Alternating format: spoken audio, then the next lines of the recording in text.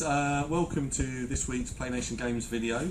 A little bit different from usual. I don't really know much about board games, tabletop games, card deck building games, but Dan, a little bit of an expert on them, or certainly knows more than I do. I think that's fair to say. I think that's fair to say. I think that's fair to say for lots of things. So let's get straight into board games, which aren't board games at all, actually.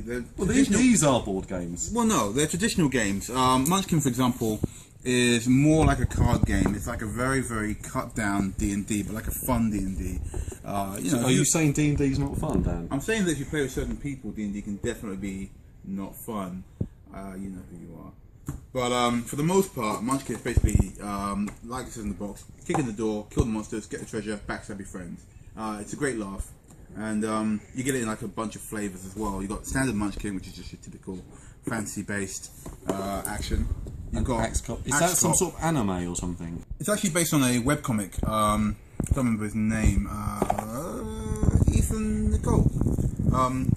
Really fun, like really random. If you've never read it, give it a try. Great comic. Now, also try now it. from my point of view, as a sort of new player, obviously I want to get into Munchkin. I've seen plenty of videos on YouTube about them, and it's great fun. Will Wheaton is a big Will big Wheaton. fan. If you watch the Will Wheaton video about Munchkin, you watch that and you go, right, I'm going to buy this game. YouTube it looks awesome. Great fun. Now, if I'm a sort of new player, now obviously you got the basic Munchkin. Let's call it basic Munchkin, and then you got the Axe Cop. Is that just the same game with just like slightly different so basically cards? it's the same game. You've got like a different like theme, if you will. Different theme. Axe Cop okay. is kind of random.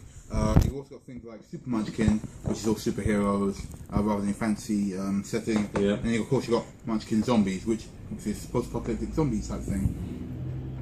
You can actually buy the games and mix and match if you want to have superheroes and zombies. You can.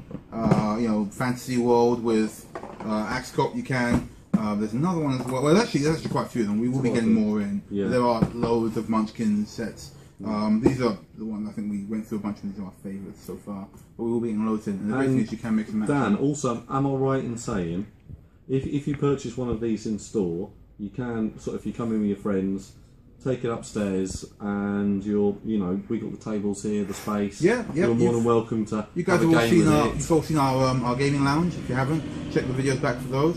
Or look at our Facebook page for all the photos. You come down here, you grab a box, you can just go straight upstairs, play your heart's content out. It's great fun. It's a great big space as well. There's always, even if you haven't got like anybody with you, there's usually somebody around who'll be happy to play a game with you or show you how it works or whatever. So well worth looking into there. Well, this is one I actually ordered, not knowing anything about it. He only ordered it because he really fancies Cammy. So. Oh yeah, I do fancy Cammy, especially in the Kylie Minogue phase. But it's Street Fighter, and it's a deck building game. So I don't think either of us have ever played this. I haven't. I've played a very similar game called Ascension. Ascension. Wait, make sure I don't know. Let's go Ascension. If I'll talk while Dan just looks on his phone. We're not going to keep this in, Malcolm. You're going to. No, let's keep this in. Let's keep this in. No, because I don't know what I'm talking about, which is always not true. Because I know everything I'm talking about there. So yeah. Ascension is the name of the game. So you knew that straight away. Have faith in your knowledge. I didn't know it. Dan. I was testing Google. Make sure Google's correct. Yeah, well done, Google. Good job, Google. So anyway, a bit like Ascension. If you ever played Ascension, basically you're given a board, and on the board you have things to overcome, like kicking a car or beating Sagat or so on, and you'll be drawing from the main game deck, and you'll be drawing like your moves. You'll be drawing other fights as well, and you'll be able to like build yourself a fighting roster and moves to overcome Street Fighter based battles. If you've played any kind of board game before, but maybe you don't like fantasy, maybe you don't like sci-fi, but you do like kicking each other in the face in the streets. So am I right in saying, if you're not a fan of Street Fighter, this will still be a good game for you? Oh yeah, totally. Like even if you're not a fan of Street Fighter, if you're not like a fighting guy, it's still a great game to play on its own. Plus the good thing is that you can actually match it up with any other game from Cryptozoic who make this game.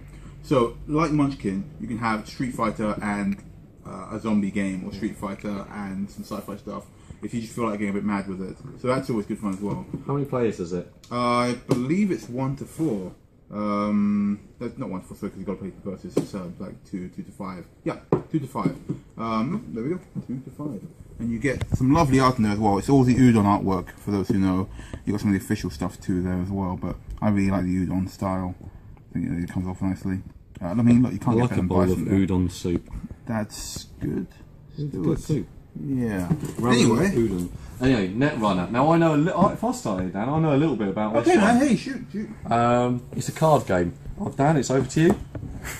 What? Seriously? That's. All right. It's made by the person that originally designed Magic the Gathering. Yeah. So if you're a fan of the Magic the Gathering universe, but I think sometimes the Magic the Gathering, oh god, it's always about Greek gods. It's always about castles, fantasy. But this is more science fiction. Cyberpunk. Well, science fiction, cyberpunk, same thing. I can't see anyone with the big round glasses on here. I'll say it's more future. It reminds me of. Do you know what that film? Harrison Ford, Blade Runner. If you like Blade Runner, the quintessential cyberpunk movie. Is it? Yes. No, it's not. Is it? Anyway, nobody's saying that, Dan. Are you kidding? Do you want to test Google again? Alright, let's pause the video. We're going to test Google. Alright.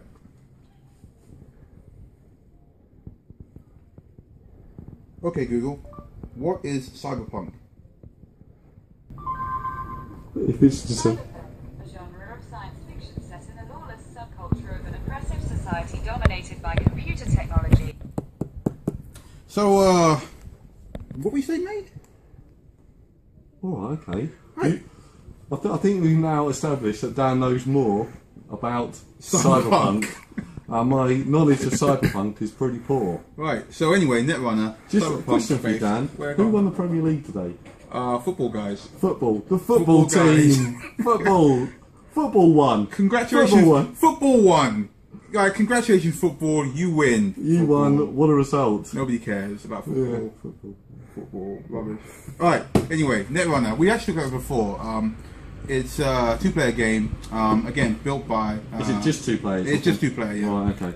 It's a very quick game that you can bang it out and be done with it in like about an hour. But you can have a great. The game can last between like half an hour to like 3 hours, depending on how good you are. There's also all kinds of expansions and add-ons and things we've got for this. So one of you will play like the big back operation. The other one will play like hackers, and you can switch around and get different kinds there. It's great fun, and like I said, it's made by the designer of Magic the Gathering, so you know that you're in for some real deep action. Also, the artwork is, again, pretty lush.